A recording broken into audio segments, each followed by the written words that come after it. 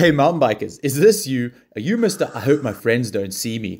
Always looking around over your shoulder to make sure your friends aren't watching, coming up with new creative ways to get over obstacles? Well, fear not. Dave here from A to B Biking, and I'm here to make sure that your mountain biking street cred stays intact. I made it to my mission to teach you how to bunny hop in 60 seconds or less. 5 steps, let's go. Step numero uno. The first thing you want to do is drop your weight down, shift your weight back, and using straight arms, leverage that front wheel as high as possible. Step number 2. So from here, when your front wheel's at its highest point, you're going to be pulling with straight arms. Now you want to explode your body upwards to get that height out of the bunny hop. Step number 3. Next up is footwork. You're going to tilt those feet forward and you're going to sweep them back and up and pull that bike up underneath you.